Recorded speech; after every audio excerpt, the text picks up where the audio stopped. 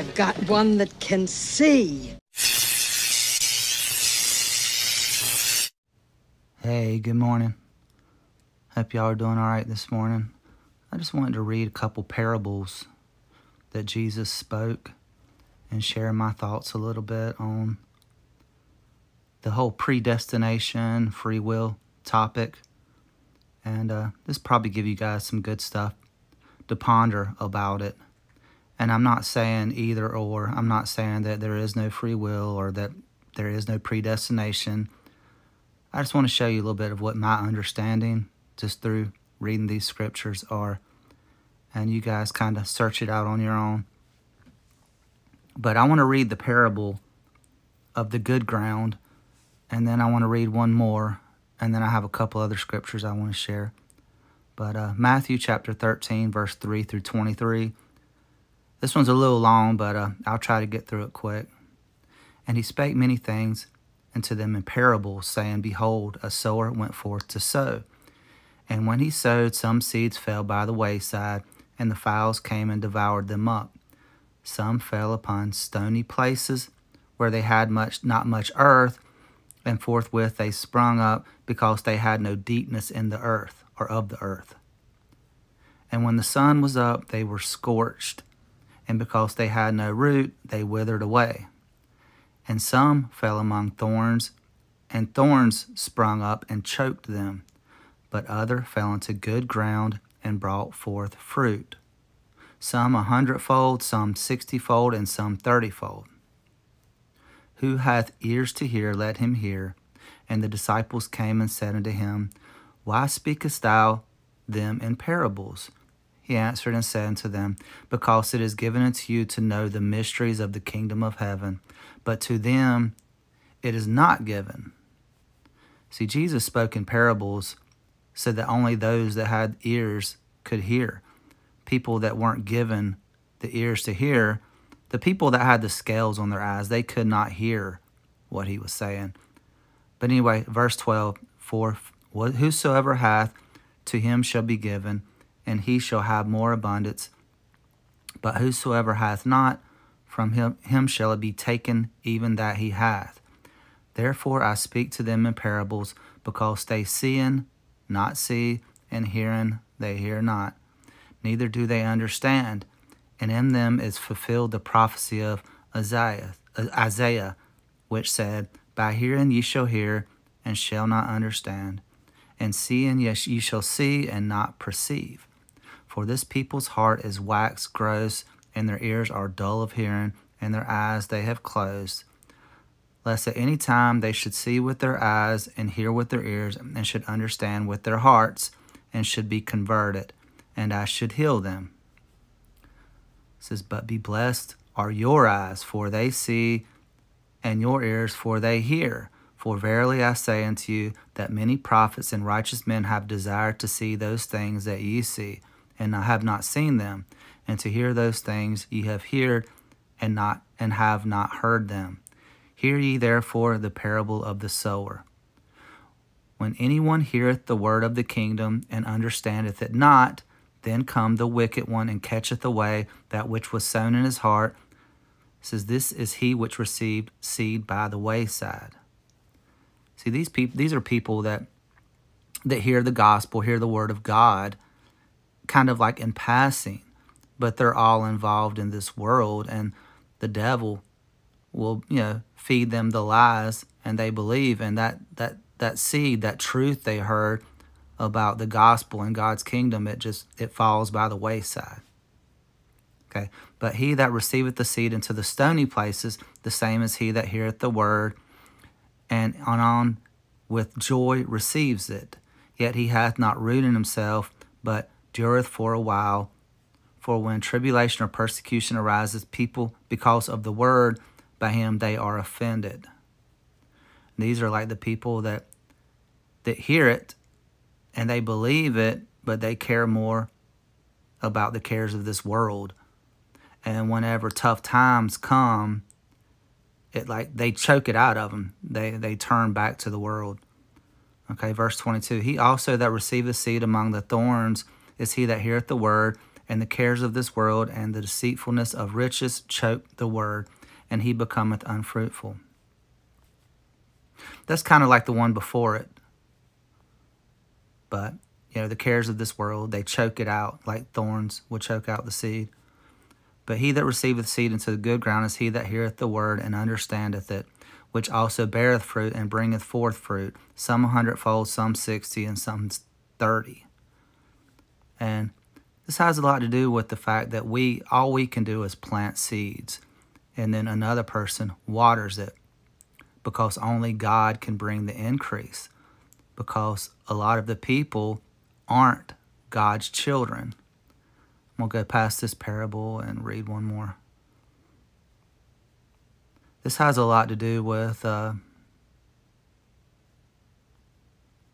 here, John 6:44, no man can come to me except the Father which has sent him draws him, and I will raise him up in the last day. There are certain chosen people that we find. The Holy Spirit works through us, and we share the truth. And it's not free will to just believe the gospel and get saved like a lot of these churches talk about. And I'm going to show you right here. Ephesians 1:4-5. According as he hath chosen us in him before the foundation of the world. So there's a group of people that he chose before he created this flat earth. It says that we should be holy and without blame before him in love, having predestinated us into the adoption of children by Jesus Christ to himself, according to the good pleasure of his will. So something happened before the foundation of this world. And I've shared this before, but I think it has something to do with the rebellion, the fall, where a certain group of us did come to repentance. And those of us are the ones that God wrote our names in the Lamb's Book of Life. And he puts us down here where he can find us. Let me show you the scripture that goes with that right here. Another parable put he forth unto them, saying, the kingdom of heaven is like unto a man which sowed good seed into the field. But while men slept, the enemy came and sowed tares among the wheat and went his way. So God, he puts us down here in this flesh, right? And then an enemy plants his children down here with us. Okay. But when the blade was sprung up and brought forth fruit, then appeared the tares also. So the children of the devil and God's children, we all grow up together. We don't know who God's children are, because God can save anyone. And I'm going to get to that one here in a second. But so the servants of the household came and said unto him, Sir, didst thou not sow good seed into the field? From whence then hath it tares? He said unto them, An enemy hath done this. The servant said to him, says, Wilt thou when they go and gather them up? But he said, Nay, lest ye shall gather the tares, ye root also the wheat with them. Let both grow together into the harvest. And in the time of the harvest I will say to the reapers, Gather ye together the tares, and bind them in bundles, and burn them, and gather the wheat in the barn. But I really believe that it makes sense to me, the fact that, like I said, the devil has some type of power. He's able to plant his children down here among us. And God puts his children where he can come and find them. Like it says, no man cometh to the Father unless he's drawn. But I'm going to go up here top. This is the one that I wanted to read. This is where Jesus raised Lazarus from the dead. John 11:39. Jesus said, Take ye away the stone. Martha, the sister of him that was dead, saith unto him, Lord, by this time he stinketh, for he hath been dead for days. This symbolizes the people of this world that haven't been saved. They're dead. They stinketh. I mean, you can share the gospel, you can share the truth until you're blue in the face. It's not going to matter, because they're dead. Think about it. You go up to a corpse, kick it a couple times, tell it whatever you want. It's not going to hear anything, because it's dead. It's dead. It stinks. But verse 43, it says, And when he has spoken, he cried with a loud voice, Lazarus, come forth. Unless Jesus calls you, the Father draws you, then you're dead. Only Jesus can raise the dead. And he that was dead came forth, bound hand and foot with grave clothes, and his face was bound with a napkin. Jesus saying to them, loose him and let him go.